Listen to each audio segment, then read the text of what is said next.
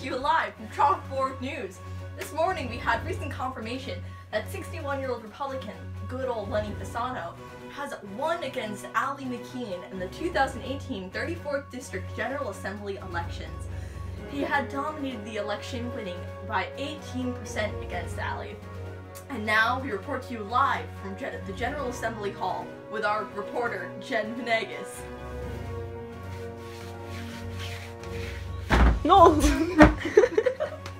Thanks, Julie. Now let's talk about Len Fasano's finances. He had a total of $113,190. He had 381 contributors. His top contributor was the public, and not all of us, people who supported him gave him $95,680. Also as a public subsidy, which is the same. We have two more top industries. Uncoded, which donated $11,370, and lawyers and lobbyists, who donated $1,040.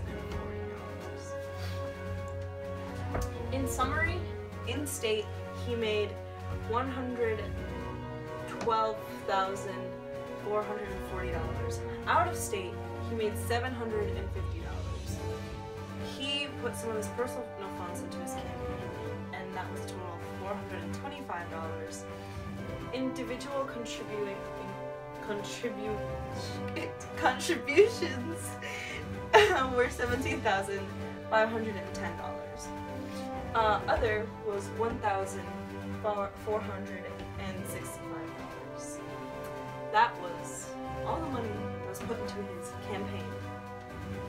Now back to Julie, so she can talk to you about Len Fasano's candidates. Jen, so some of the platforms that Lenny Fasano has run on is making prescription drugs more affordable for the public, bringing transparency to healthcare, so that way we have information about the cost and quality of healthcare in order for us to get the best plan for us, education funding for public schools and colleges, as well as privatizing social services. And now back to the front desk. This has been Chalkboard News, signing off. Don't forget to chalk your boards.